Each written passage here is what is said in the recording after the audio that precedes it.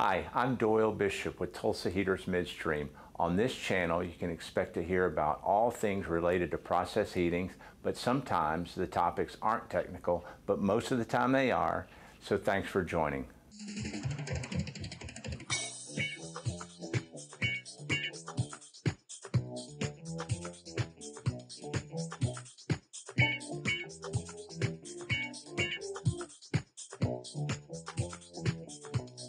Natural gas pricing is really low right now.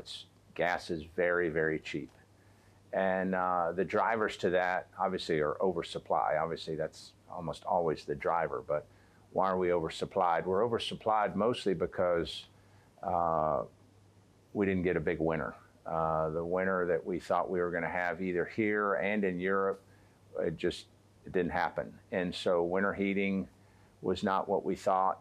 And so there's just a bunch of overstocked natural gas. The other thing that happened was the price drove up really high after the invasion of Ukraine, because everyone felt like, hey, Europe is going to be without natural gas. And so there was a big push to secure natural gas supplies and drove the price up. And we're in the $2.50 range right now, and I think we were up to like $8 about a year and a half ago, or about a year ago. So in the short term, it looks like natural gas is going to be a little bit depressed, which obviously is a driver for new gas production.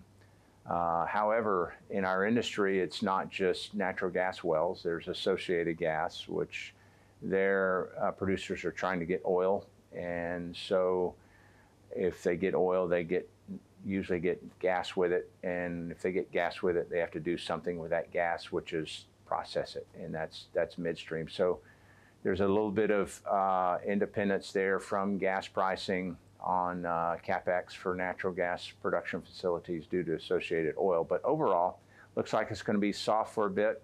But of course, as supply and demand dictates, when it's soft and people quit drilling for a while, and when they quit drilling, then hey, the supply goes down and then the prices go up. So it's just typical economics for natural gas, and we're kind of at the bottom end of it right now. If we have a really hot summer, there's another big use. That's another big user of natural gas is power generation. So if we have a really hot summer here in Europe, it could drive natural gas prices up. And right now, today, it's pretty hot. So maybe we'll have a hot summer, and it could impact gas pricing in the near term. Hey, thanks for joining. If you enjoyed this episode, hit like or subscribe to get more information about process heating and Tulsa Heaters Midstream.